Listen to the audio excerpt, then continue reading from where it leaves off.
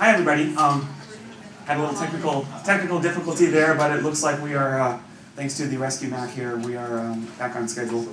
I'm here to talk about APIs. I notice it's not standing room only because people are probably a little bit more afraid of the APIs than the loop, but hopefully I will reveal to you their warm fuzziness and be excited about them.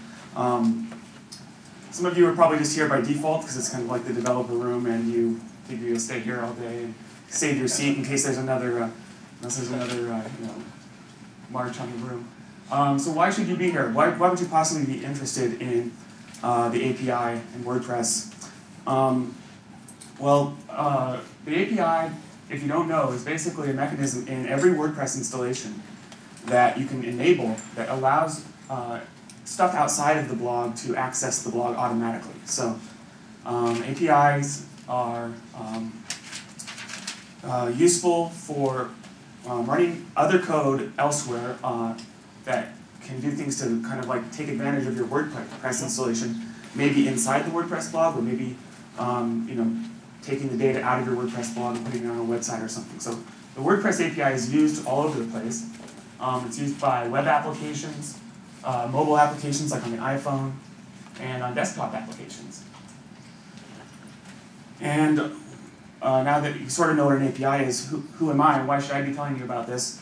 My history as a Mac and iPhone developer, which doesn't particularly qualify me to talk about WordPress stuff, except that I'm also the developer of a desktop blog editor app. So, thank you. And in my work on MarsEdit, I've gotten to know the WordPress APIs and a lot of other APIs really well. And because WordPress is so popular among my users, it's been in my best interest to get really involved with APIs in WordPress. And as a result of that, I've become an occasional contributor to the WordPress source code, mostly in the API department.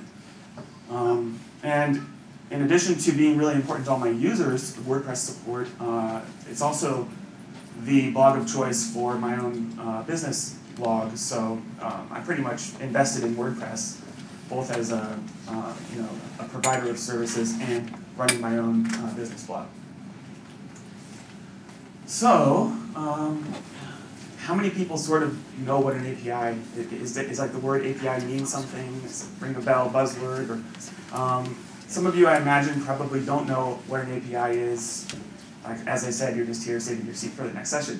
But it stands for Application Program Interface, and that just means it's an interface for accessing what an application has to offer. In this case, WordPress. You might not think about it this way, but it is an application. It's a web app. And the core thing about APIs, what they do best, is that they hide complexity while giving you access to all of the exciting stuff that a service has to offer. So the idea is that you should be able to kind of do all of the meaningful things with WordPress without having to get in there and know everything about all of the source code and write your own components of WordPress. You should just be able to say, it would be really handy for me to list the last 5 comments that Mitcho left on my blog and have the API do that service for you. The other big key element of an API is it's stable across releases. So it's sort of like a contract between WordPress and outside entities to say, if you sort of follow these rules, this contract of requests and responses, then if you write something today for WordPress 2.9, there's a good chance it's going to work in WordPress 5.0.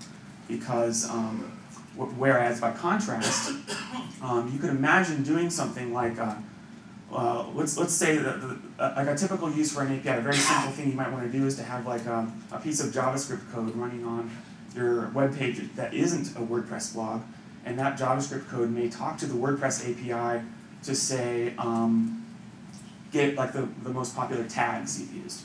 You might make a tag cloud or something. And you can do that today using the API. You could also do something really scary like write code that knows how to connect directly to the WordPress database. Again, Mitchell was talking about learning SQL.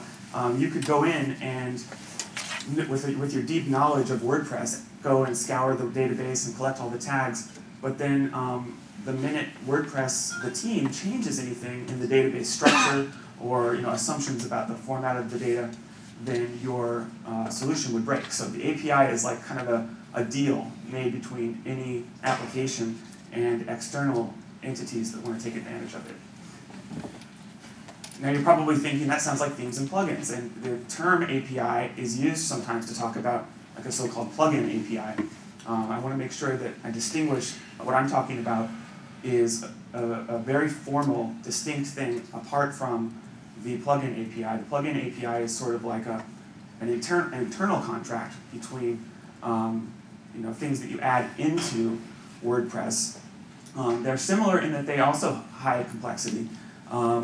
And the key distinction, though, is that you can only use the plugin quote-unquote API if you're actually within WordPress. So if you want to write something that takes advantage of all of that stuff, it has to be dropped into your WordPress folder. So you've probably installed WordPress before, and you have like a plugins folder and a themes folder.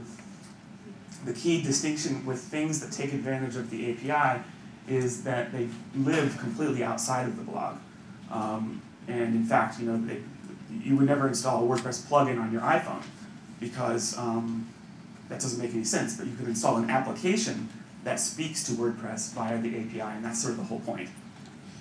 Any authorized user can connect up to a blog that has the API enabled. And as of, I think, version 2.8, you have to explicitly enable the API. So if you start playing with this stuff and you want to connect up with services to your blog, you're going to have to go into the configuration settings and turn on access.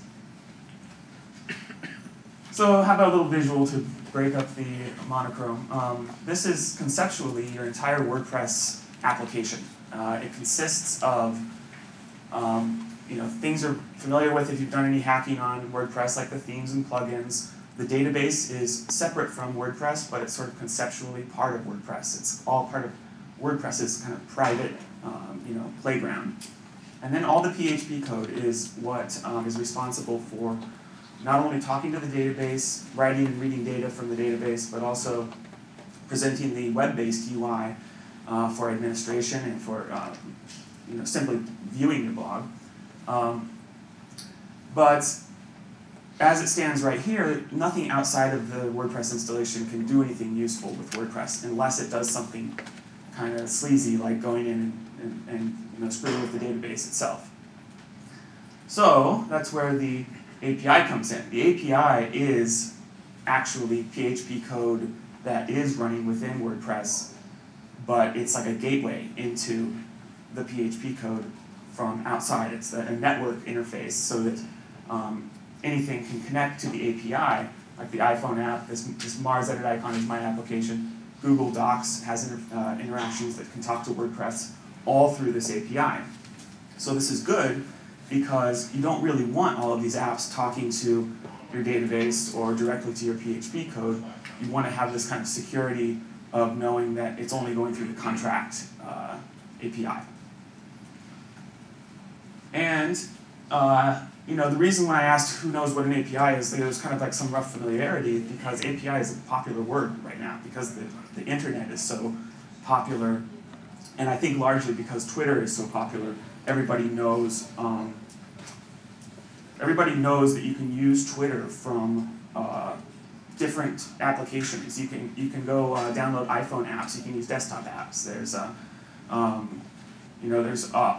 plugins for WordPress that automatically update your Twitter status when you post. That's actually using Twitter's API.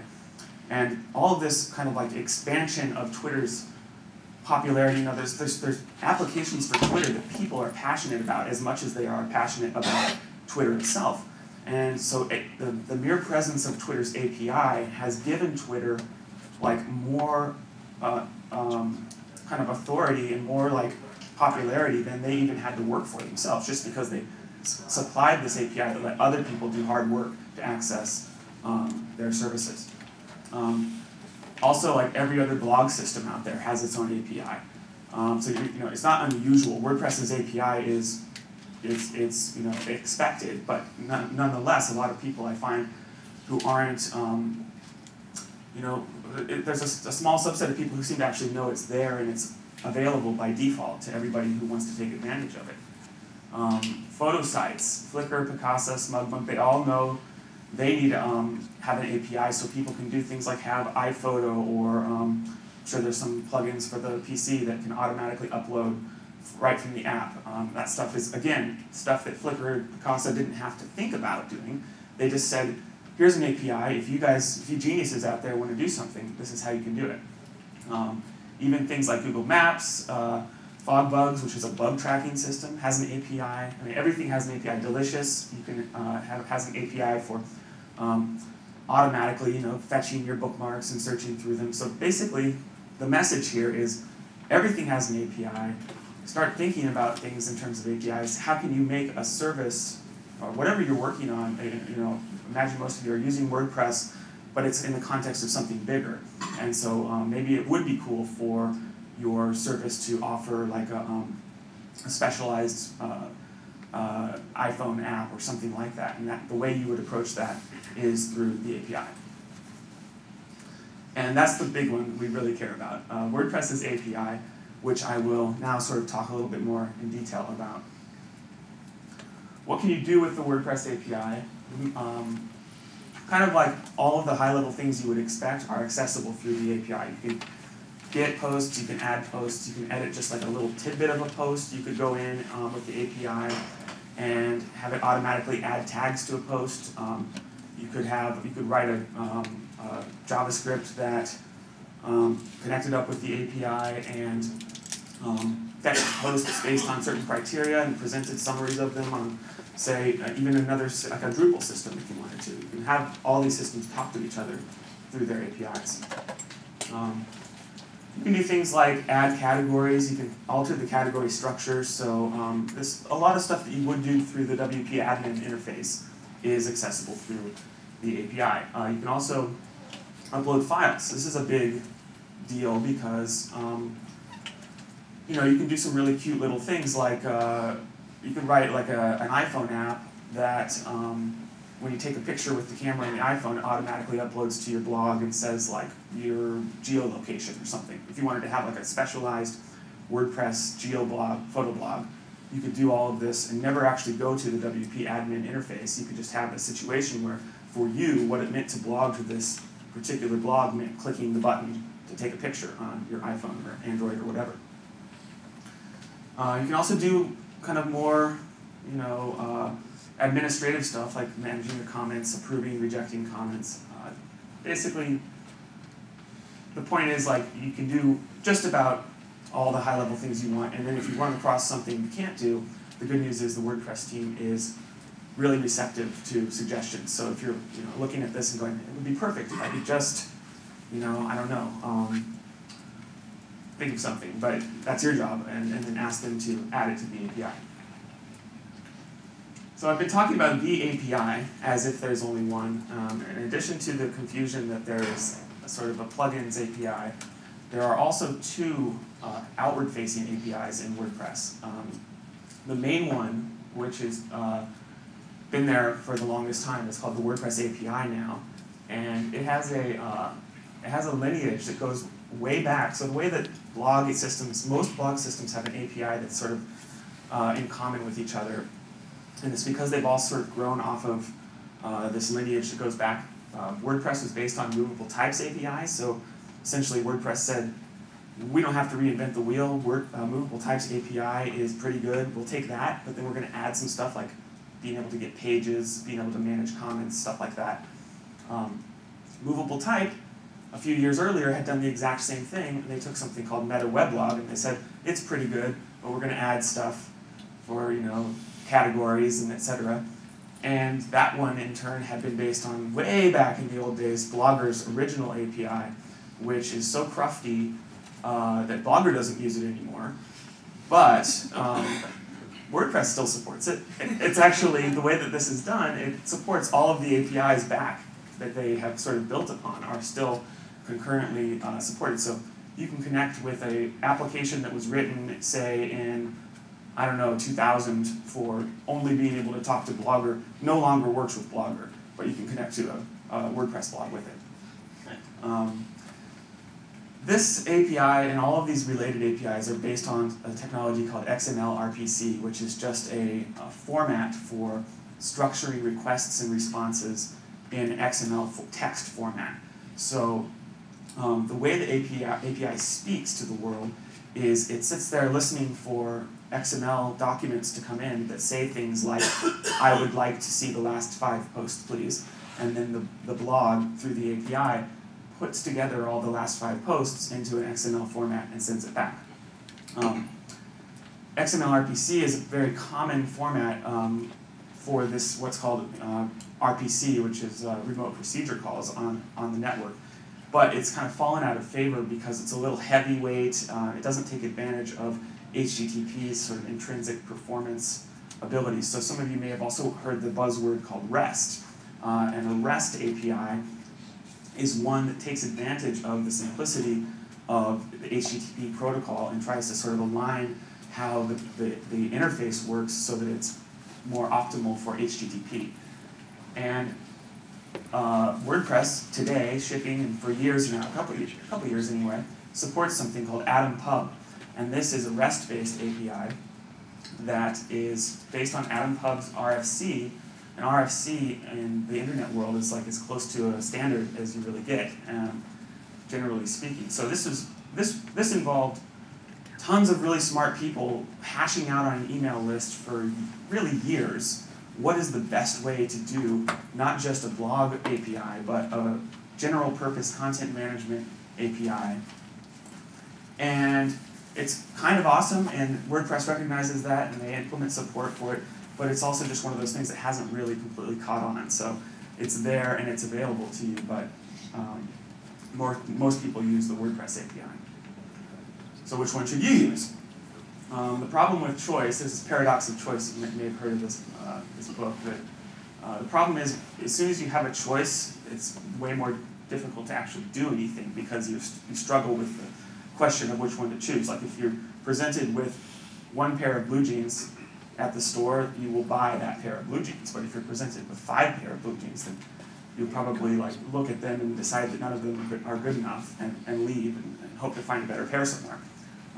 So I would encourage you to just adopt the attitude that if you can find a way to work with either of these APIs, then run with it. So in other words, if somebody has left your company and had a halfway solution with one of the Atom Pub API, say, run with that. Just if it's working, then go with it because you don't want to allow the force of just like uncertainty to restrict you from trying to get some good stuff done here.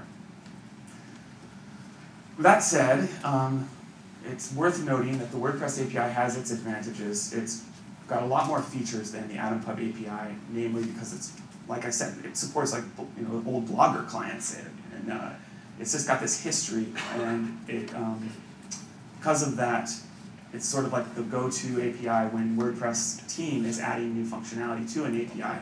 They are clearly more interested in keeping this API sort of as robust and feature-filled as possible.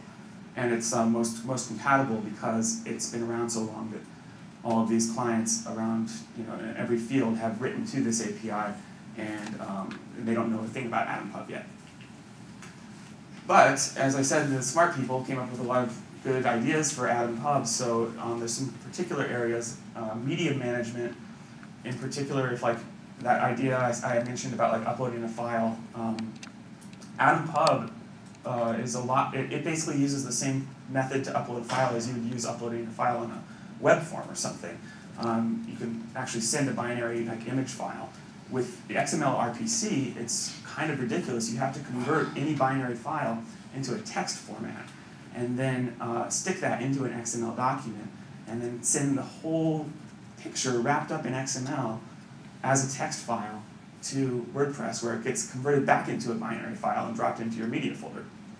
It works, but it is an example of why you can see how the Atom Pub people sat down and said, we got to do something better than this. And so it's better than that. It also incorporates some standard stuff from HTTP, which allows you to verify the up-to-dateness of the document. So XML RPC is kind of like the last one who gets there wins as far as updating a post. Like if you've got two collaborators working on opposite sides of the coast and they're both editing a post, one person could send it, and then the other person, if they don't refresh first, could download that copy, could send their edits, and then completely obliterate the other one. And AtomPub has some standard HTTP stuff in there for being able to ask the server, I've still got the latest version, right? Essentially, you can confirm that efficiently using AtomPub. Okay, so sort of like as technical as it's going to get, more or less, is done now. I'm just going to talk a little bit more about things that are actually using the API to sort of inspire you to maybe use the API yourself. So one of the best examples, if you're thinking about getting into this stuff, is the WordPress iPhone app, largely because you guys are all already hooked up with WordPress and you like what they're doing. They happen to have an app that's extremely feature-filled, and all the source code is available, as they want to do. So you can download the source code for this. You can install this iPhone app if you have an iPhone or a Touch from the App Store, and you can do a lot of the things that I've been talking about from your iPhone instead of having to go through. There's an iPhone interface for the web page on WordPress, but it's kind of like slower and not as it's kind of just like you expect more of a native feel of an iPhone app, and that's what the WordPress iPhone app gives you. If you look at the code, you're going to have to stomach that it's in Objective-C, which is my favorite language, but most of you probably will be horrified. And but the good thing is, since it's so robust, you can, if you're working with the API, you're just like, how the hell does get recent posts work? You can go look at this source code, and I'm sure that you can, wipe the blood off your eyes and figure out that what the nuance of using the API is, even though it's written in Objective-C for the iPhone. Yeah, it uses a large subset of the API, so that's good. And I like it because it's a really great example of WordPress sort of seizing on its own API.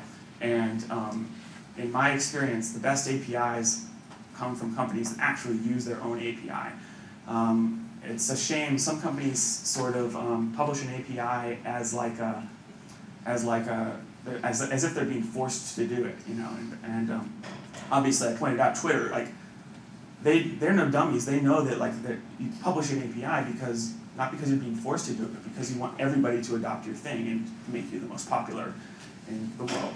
And so by WordPress using their own API for this iPhone app, I think it's a really good sign for others who want to use the API, because you know that it's going to be good enough for the WordPress team itself as far as their ambitions for the iPhone app at least.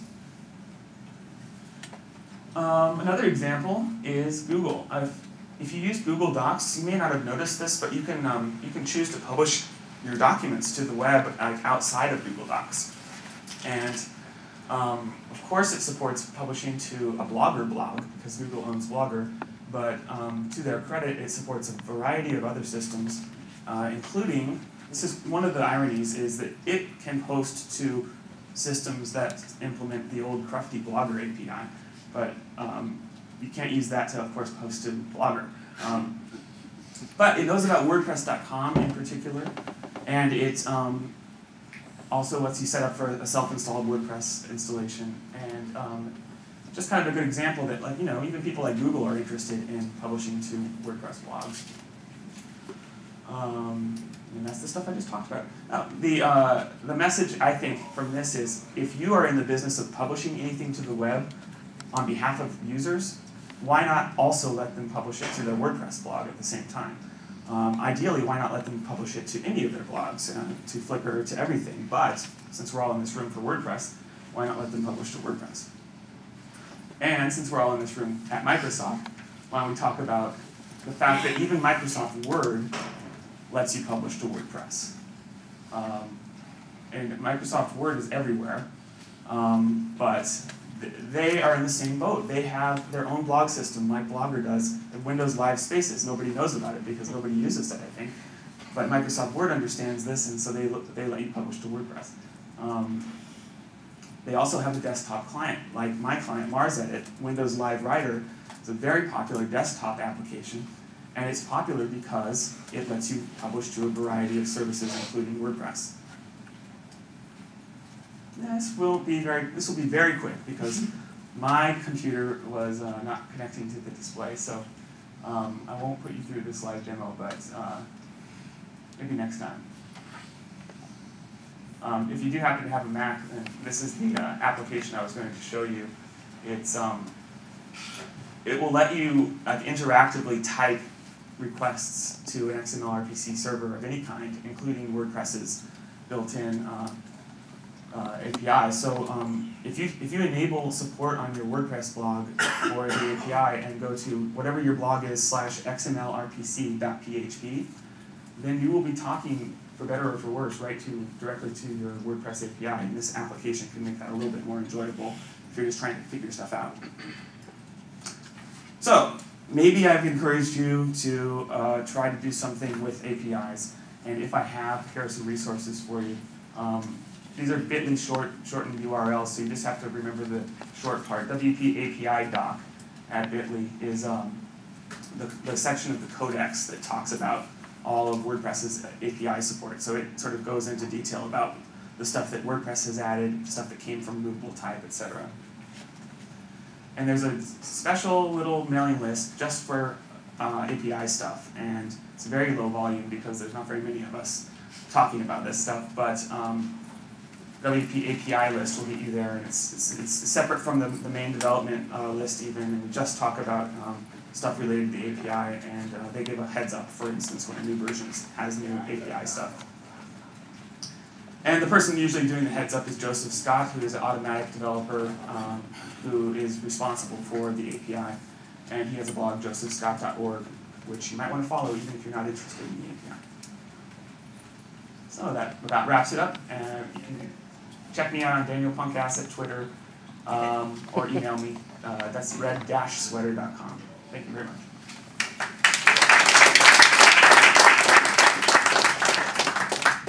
Anybody have any questions?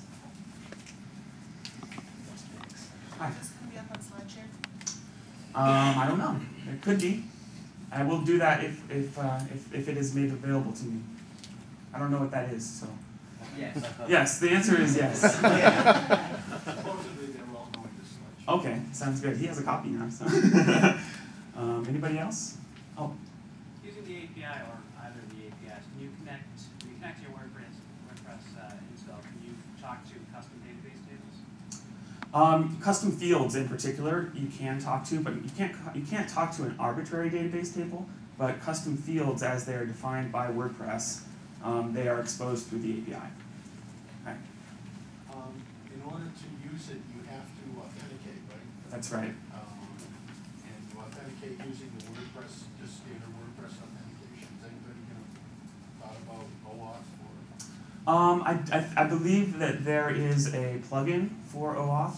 Yeah, and it was actually it was within the past year or so there was pretty major changes to WordPress to support the plugin. So they had to change some things to make the authentication system more generic, and that's a good idea because actually when you authenticate with the default authentication is just a plain text authentication. So OAuth, it's the letter O and then auth like authenticate, and it's a standard.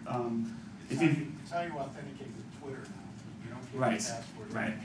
And it's pioneered by Flickr. If you've ever authorized an app to use Flickr, it kind of makes you go to the web page first and then you go back. Done. All right. Well, thanks a lot, everybody.